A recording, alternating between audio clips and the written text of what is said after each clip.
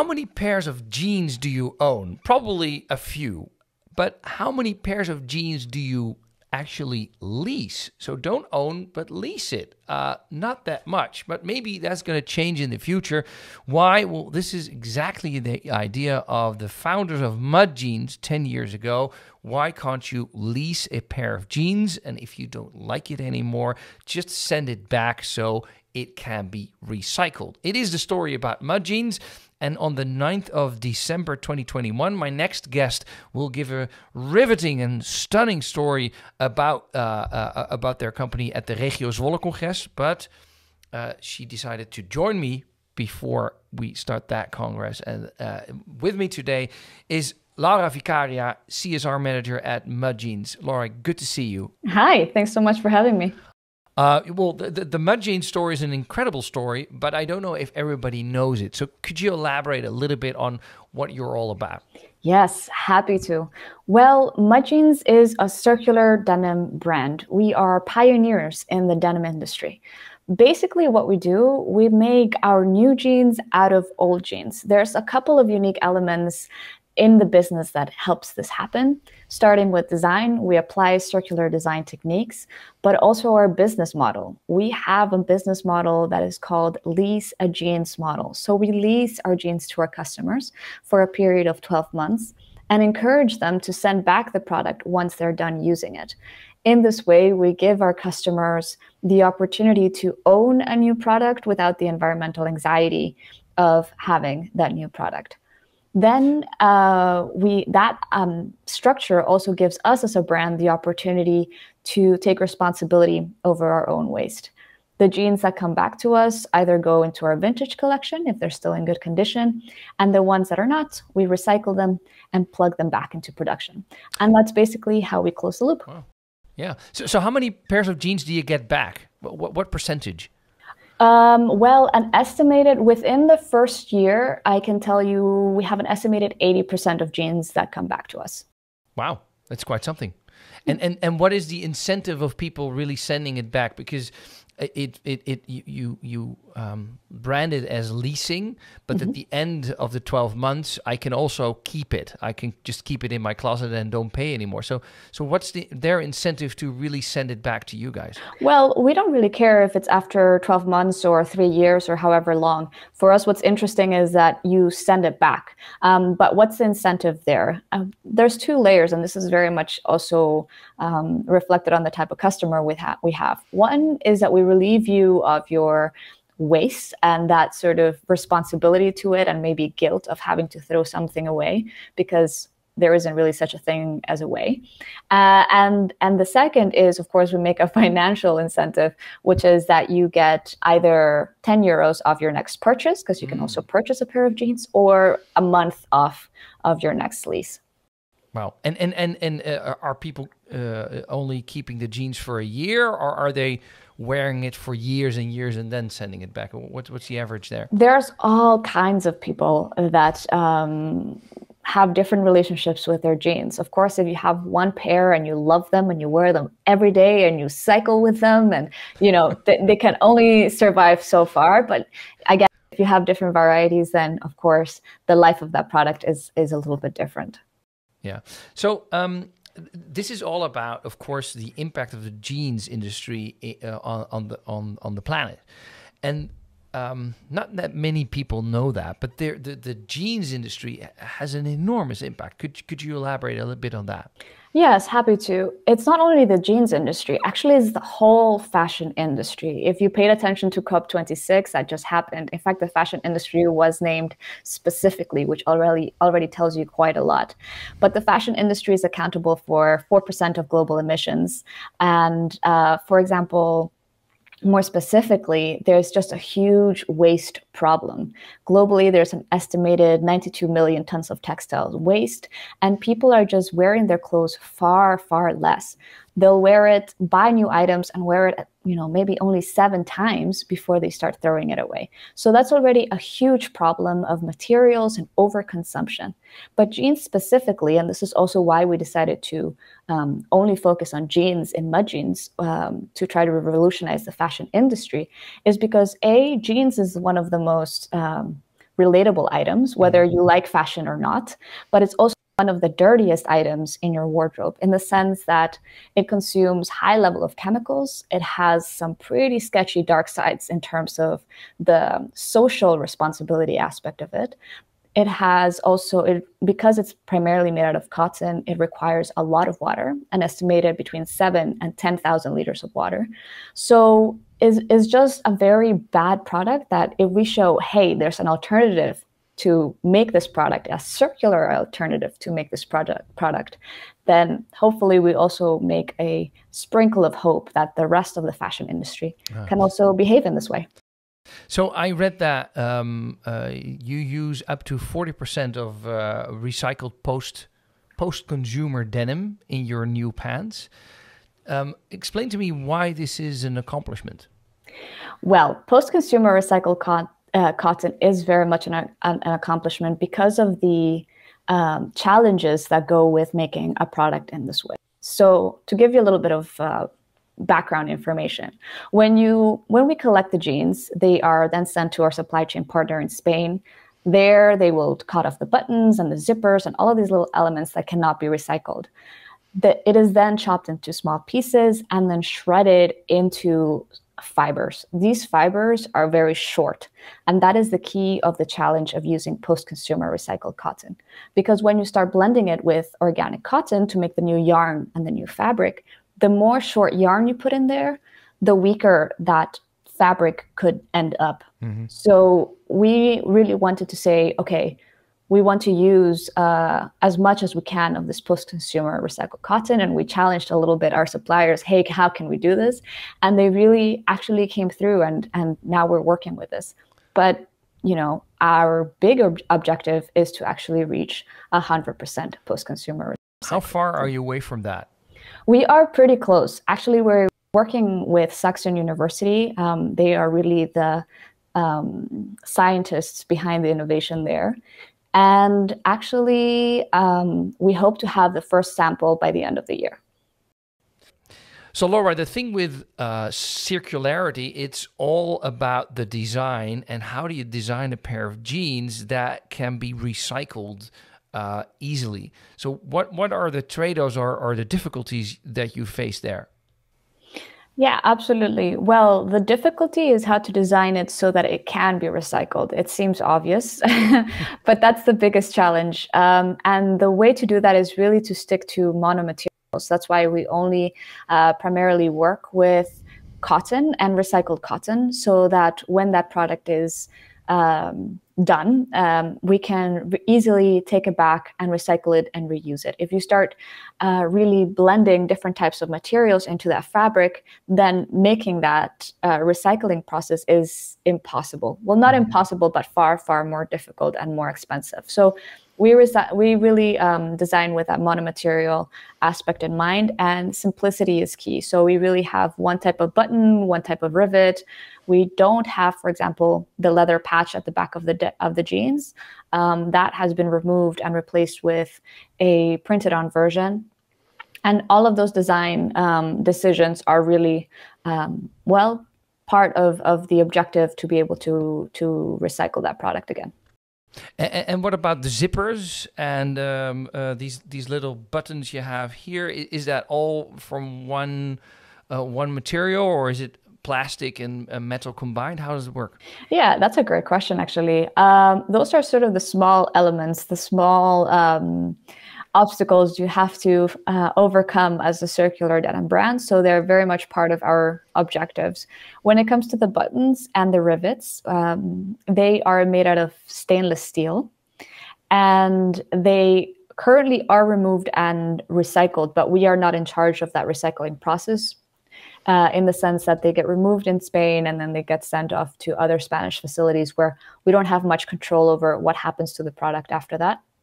But we are actually right now in the process of implementing a better solution for that, so that, for example, you can remove the button and reuse it somewhere else, or that it can actually be melted back into a new button or reused again. So that's what we're working towards. The zipper is far more complicated. So are you really at the forefront of innovation at that point? This has never been done before, or are you really challenging your suppliers in that? It is difficult to find suppliers that want to try to do these type of things. I believe we are not the only ones trying to find solutions for this. In fact, the Ellen MacArthur Foundation is doing a great job in incentivizing other denim brands to take similar steps. They have the Jeans Redesign Project, and part of that is the buttons. So I am aware that there's techniques about unscrewing the button so that you can take it apart easily and do something else with that. But we're not really sure where the brands are within their own journeys, to be honest. So how hard is it to be at the forefront? Because you're trying to do the right thing. You face all kinds of design challenges. You're not the biggest company in the world. You don't have R&D budgets going everywhere, I guess. How hard is it to really make a change? It's hard, but it's also extremely rewarding. And the fact that we're small is also one of our strengths. So working with our supply chain partners, who are really, in fact, our partners, and we have great solidarity towards them. The benefit of being a small brand is that we can go up to them and say, hey, we want to do this. And they are very willing to try things out, because it's interesting for them also as innovators and to be leaders in these manufacturing techniques, to be able to develop more sustainable techniques. So what happens typically is that they try something out with us, it works, and then they can really present that project or that solution, to the bigger brands. Right. So it's really interesting for them as well. You're a little bit of a guinea pig there. Yes, exactly. Exactly. It's good to. So you're at the forefront then, huh? So I want to talk to you about what I call the climate change conundrum, and especially in the fashion world, because you already mentioned in the Netherlands, we only wear a piece of clothes on average 7 times, and then we discard it.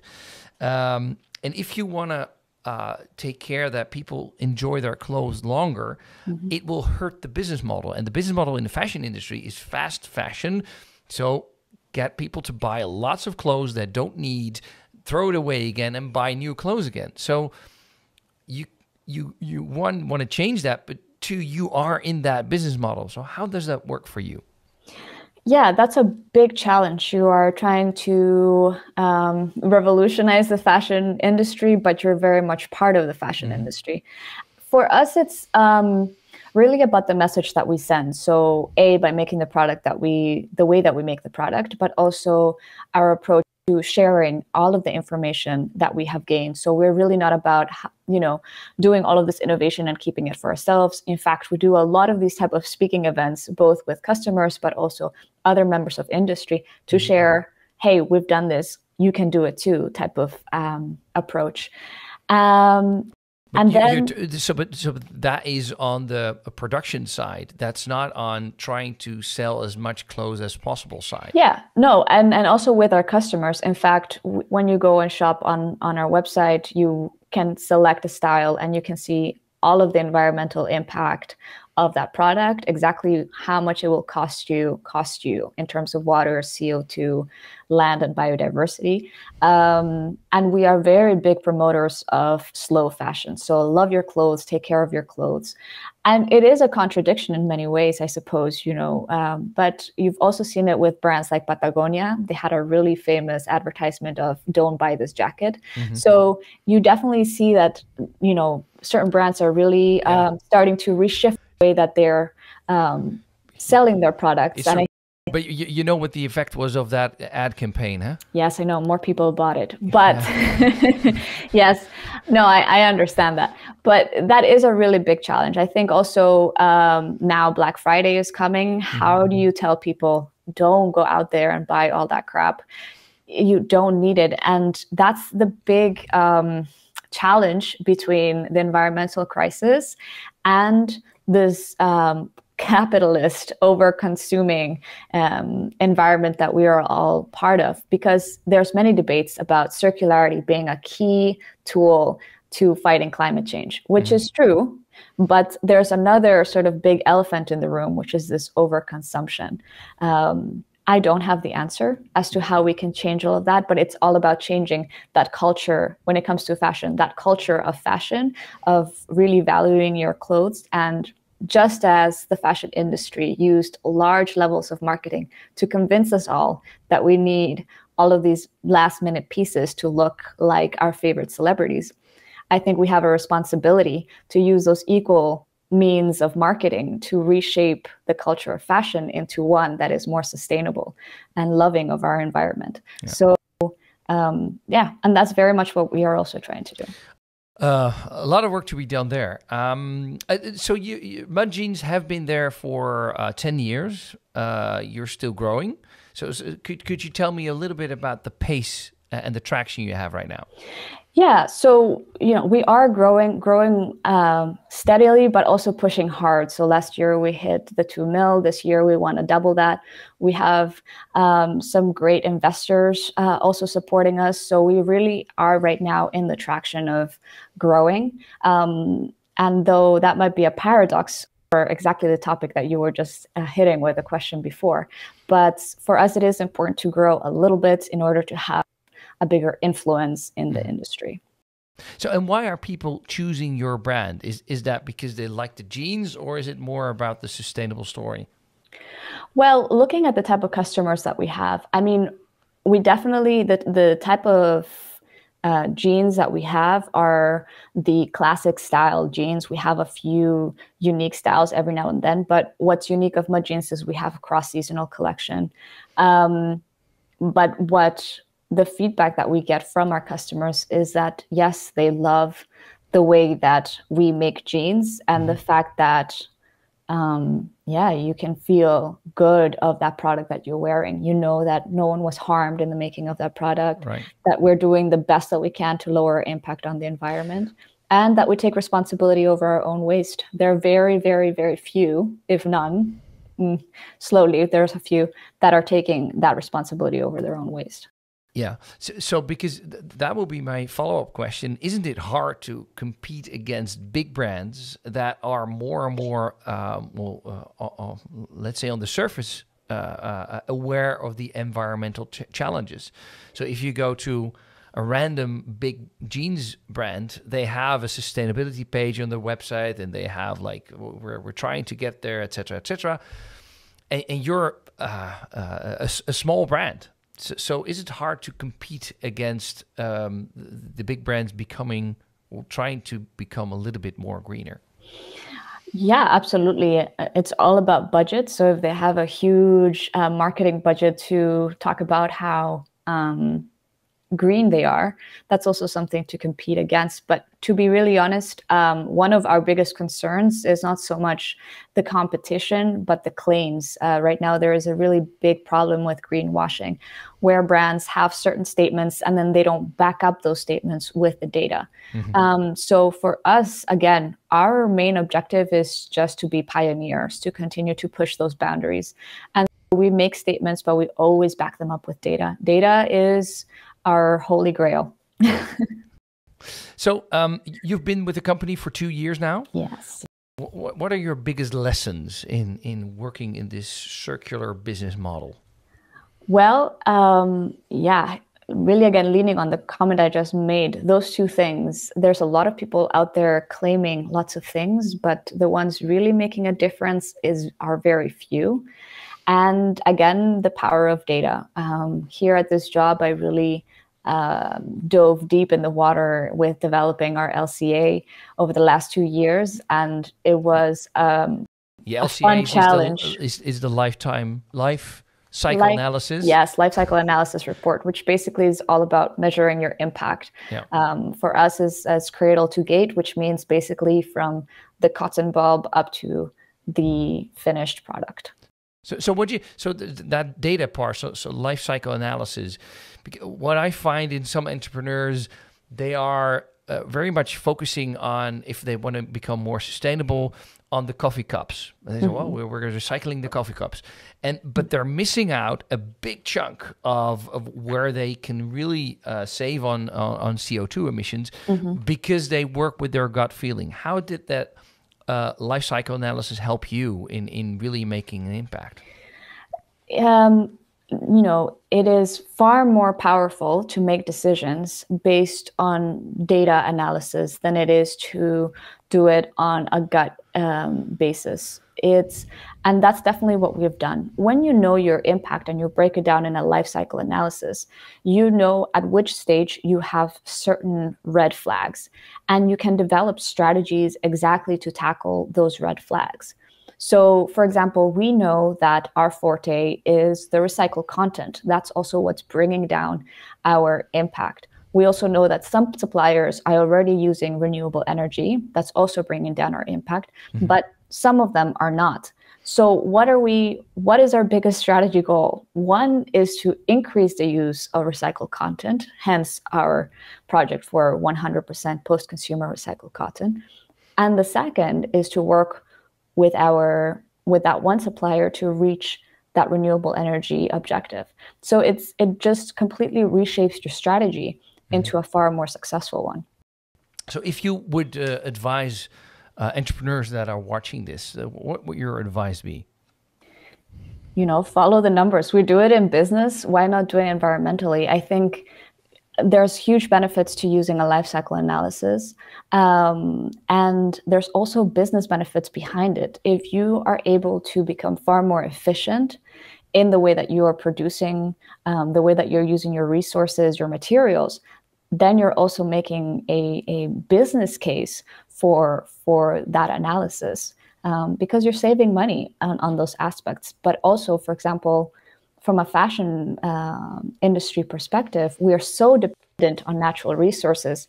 It's in our interest to learn to work with them better and protect the environment. Laura, thank you very much. And looking forward to seeing you at the 9th of December, 2021. Thanks for having me. And until then.